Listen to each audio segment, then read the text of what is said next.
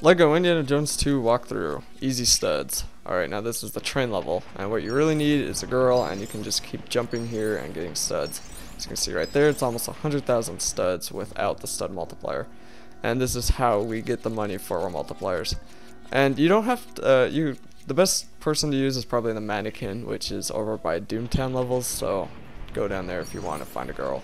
And you have to have one, except the only way you can get someone to jump high enough to get the studs. But yeah, just constantly do this and you'll have tons of studs in no time.